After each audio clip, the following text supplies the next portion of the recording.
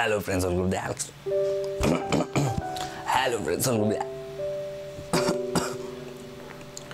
Hello friends, welcome to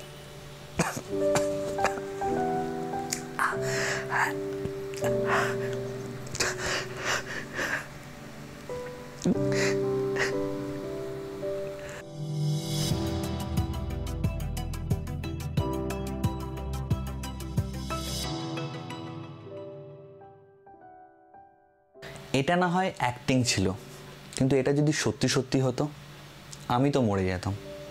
মানে একটা just YouTube চ্যানেলে আমার ভয়েসটা কতটা ইম্পর্টেন্ট তোমরা বুঝতে পারছো। আমি যদি ভয়েসে কিছু তোমাদেরকে বলতে না পারি তাহলে ভিডিও দেখে তোমরা তো কিছু বুঝতেই পারবে না।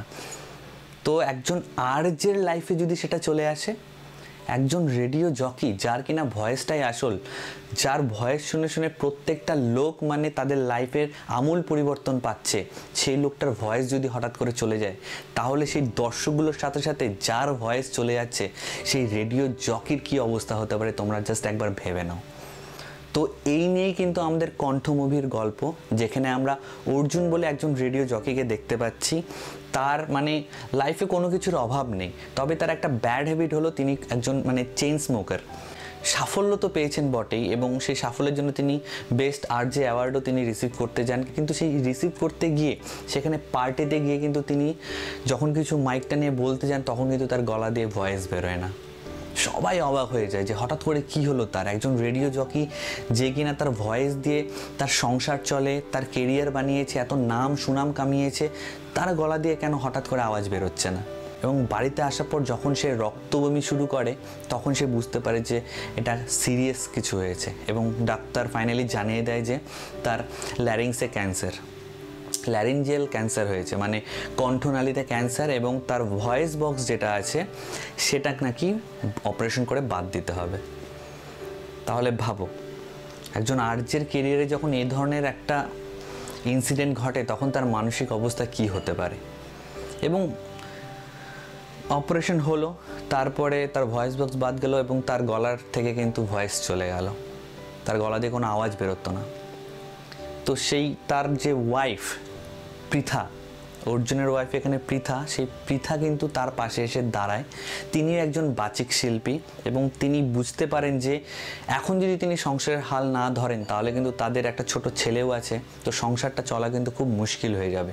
কিন্তু অর্জুন তো দেখলো যে তার কেরিয়ারটা ধীরে ধীরে নষ্ট হয়ে যাচ্ছে, এবং বউ বাচিক শিল্পী হিসেবে ধীরে ধীরে নাম কামাচ্ছেন এবং ইনকাম করছেন। তো সেটা আরও বেশি ফ্রাস্ট্রেটিং হয়, তার ছেলের ওপর রাগ দেখায়, বউয়ের সাথেও মাঝে মধ্যে রাগ দেখায়।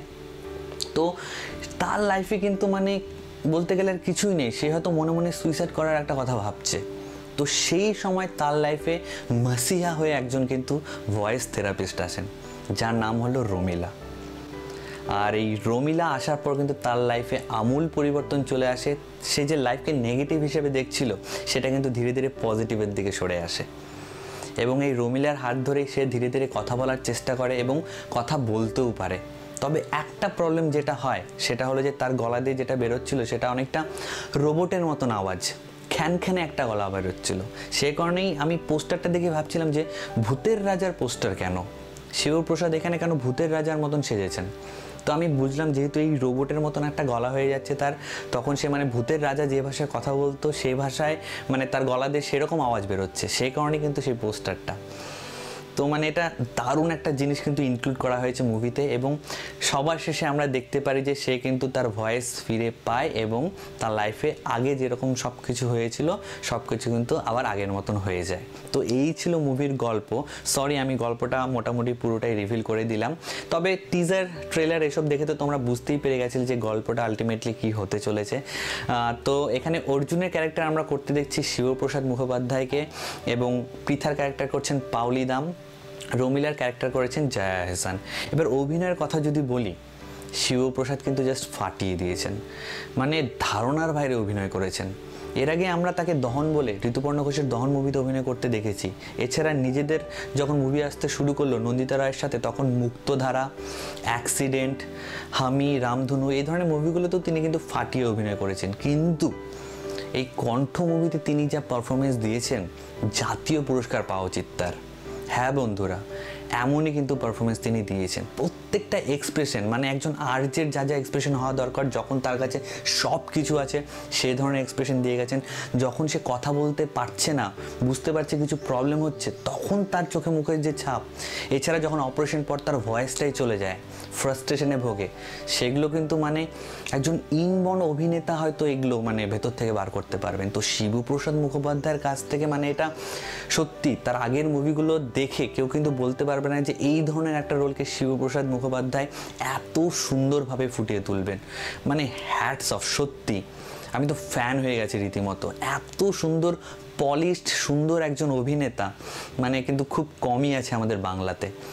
তো আমি তো জানি না যে নেক্সট শিবপ্রসাদ যে অভিনয়গুলো করবেন, সেগুলোতে তিনি যে অভিনয় করবেন সেটা কি এই কন্ট্রোল লেভেলের থেকে তিনি কতটা উপরে তুলবেন, কারণ তিনি এমন একটা লেভেল সেট করে দিলেন তার অ্যাক্টিংয়ের এই মুভিতে, সেটা ক্রস করতে কিন্তু সত্যি টাফ আছে। শুধু শিবপ্রসাদ মুখোপাধ্যায়ের কথাই বলছি না, অন্যান্য অভিনেতা অভিনেত্রীদেরও কিন্তু অনেক সময় লেগে যাবে এই ধরনের একটা পারফরমেন্স দেওয়ার জন্য। এছাড়া অর্জুনের সাথে যখন পৃথার যে কেমিস্ট্রিটা দেখানো হয়েছে, সেখানে পৃথা মানে আমাদের পাওলি দাম, এত সুন্দর অভিনয়। মানে পাওলি দামকে আমরা ভার্সেটাইল অভিনয় করতে দেখেছি, বিভিন্ন ধরনের অভিনয় করতে দেখেছি, কিন্তু এখানে কিন্তু তার অভিনয়টা একটা অন্য লেভেলে চলে গেছে। মানে এতটা ডিসেন্ট একটা মানে অভিনয় তিনি করে গেছেন, মানে দেখে মনে হচ্ছিল যেন সত্যিই তার হাজব্যান্ড ওয়াইফ। পাওলি দামের অভিনয় এতটাই সুন্দর, মানে ফিনিশিং টাচ এতটাই সুন্দর ছিল তার অভিনয়।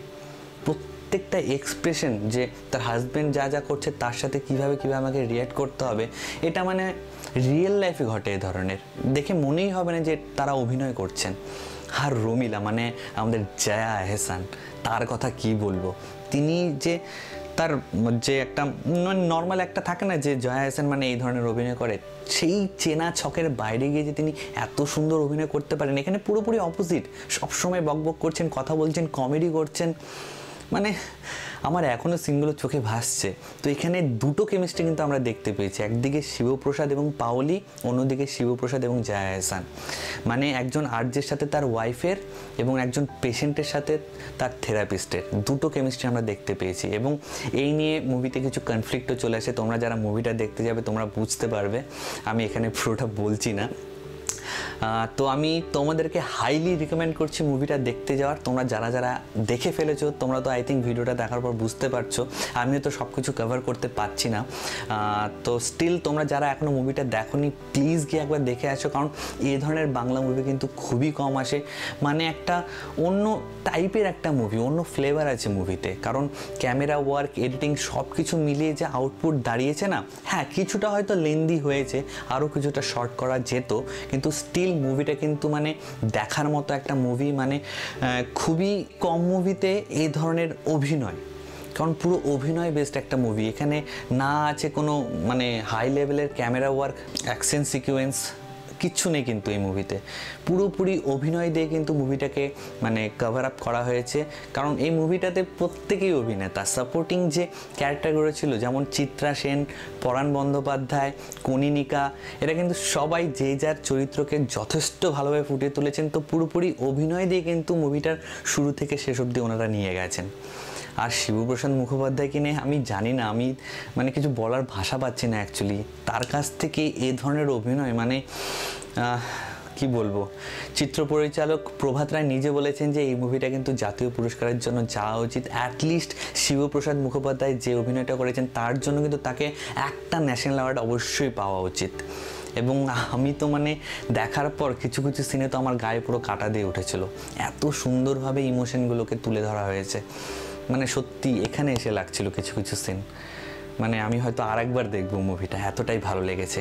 এবার যে কথাটা না বললেই নয় সেটা হলো মুভির মিউজিক।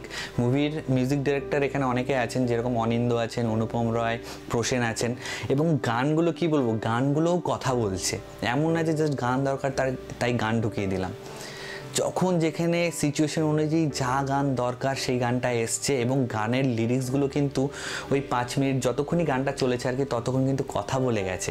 মানে গল্পটাকে কখনো বিঘ্নিত করেনি যে আমি গল্পটাকে হ্যাম্পার করে দিলাম গানটা দিয়ে, তা কিন্তু কখনোই হয়নি, উল্টো গল্পটাকে টেনে নিয়ে গেছে এই মুভির গানগুলো। তো তো এখানে একটা কথা না বললেই নয়, তোমরা সবাই জানো এই মুভিতে একটা গান আছে তোমার জন্মদিনে, যেটা অনুপম রায় দিয়েছেন, এবং অনুপম রায় কিন্তু এখন নতুনদের খুব চান্স দিচ্ছেন। তো সেরকমই তোমার জন্মদিনে গানে তিনি চান্স দিয়েছেন তুষার দেবনাথকে, নতুন একজন সিঙ্গার, তার নিজস্ব ব্যান্ড আছে ব্লাড। আর আমি এত ইনফরমেশন কী করে জানি সেটা তোমাকে বলি। অ্যাকচুয়ালি সে আমার কলেজের জুনিয়র, আমার ভাইয়ের মতো। আমিও দেবনাথ, সেও দেবনাথ, তাই বললাম ভাইয়ের মতো। কিন্তু মানে কি বলবো, তার সাথে মাঝে মধ্যেই দেখা হয়, আমার বাড়ি থেকে খুব মানে কাছেই সে থাকে। সে বলেছে আমার চ্যানেলটা আর একটু গ্রো হলে আমার চ্যানেলে এসে ইন্টারভিউও দিয়ে যাবে। তো কি বলবো, এই তুষার দেবনাথ ছেলেটা খুবই স্ট্রাগল করে উঠেছে। ব্যান্ডের সং খুবই ফাটাফাটি গান করে সে, কিন্তু তোমার জন্মদিনে গানটা পুরো আলাদা একটা ফ্লেভারের ছিল। মানে একজন ব্যান্ডের সিঙ্গার যাকে সবসময় রক গান করে যেতে হচ্ছে, সে যে এই ধরনের একটা সফট গান করতে পারে, আমি তো গানটা শোনার পরে পুরো তো তাকে প্রিমিয়ারেও ইনভাইট করা হয়েছে। আমি ফেসবুকে ছবি দেখলাম, সে আমার ফেসবুকে আছে। তো সত্যি মানে এই যে নতুন নতুন প্রতিভাগুলো উঠে আসছে এইসব মুভির হাত ধরে, তার জন্যও কিন্তু মানে নন্দিতা রায়, শিবপ্রসাদ প্লাস মিউজিক ডিরেক্টর যারা আছেন সবাইকে কিন্তু বাহবা দেওয়ার কথা। সত্যি মানে বাহবা দিতেই হবে আমাদেরকে, কারণ নিউ কামারদের যদি চান্স না দেওয়া হয় তাহলে কিন্তু আমরা নতুন প্রতিভা, আমাদের যে গ্যাপগুলো ক্রিয়েট হয়ে আছে ইন্ডাস্ট্রিতে, সেই গ্যাপগুলো আর ফিল হবে না। তো আলটিমেটলি আমি এটাই বলবো যে আমি হাইলি রিকমেন্ড করছি, স্ট্রংলি রিকমেন্ড করছি কণ্ঠ মুভিটাকে। তোমরা প্লিজ গিয়ে দেখে আসো, কারণ নন্দিতা, শিবপ্রসাদ এদের মুভি কিন্তু বাঙালি যেখানেই থাকুক না কেন, এদের মুভি যখন রিলিজ করে বাঙালি কিন্তু নিজেদেরকে আর ঘরের মধ্যে আটকে রাখতে পারে না। তারা কিন্তু কতক্ষণে থিয়েটারে মানে হলে গিয়ে তাদের মুভিটা দেখবে সেটারই মানে ওয়েট করে থাকে। এবং তাদের তথাকথিত যে মুভিগুলো, যেগুলো maximum family based, relation based, কি বলবো, পরিবার সম্পর্কের টানাপোড়েন এসব নিয়ে, কিন্তু এই গল্পটা কিন্তু পুরোপুরি আলাদা একটা মানে গল্প। এখানে অদ্ভুত, মানে তোমরা দেখলে লাইফে মোটিভেশন পাবে, এরকম কিন্তু একটা গল্প। মানে একজন যে লাইফে হেরে গেছে, সে কিভাবে ধীরে ধীরে লাইফে আবার কামব্যাক করছে, এই নিয়েই আমাদের কণ্ঠ মুভি। তো এই ভিডিওতে এইটুকুনি বলছি, আই থিঙ্ক অনেক কথা বলে ফেলেছি। তোমরা ইতিমধ্যে হয়তো অন্যান্য ইউটিউব চ্যানেলে এই নিয়ে অনেক ভিডিও দেখে ফেলেছো। ঠিক আছে, চলো আবার হাজির হয়ে যাবো নতুন কোনো ভিডিও নিয়ে, নতুন কোনো আপডেট নিয়ে। টিল দেন খুব খুব খুব ভালো থেকো সবাই, বাংলা মুভিকে আরও বেশি বেশি করে সাপোর্ট করো। চলো টাটা, টেক কেয়ার।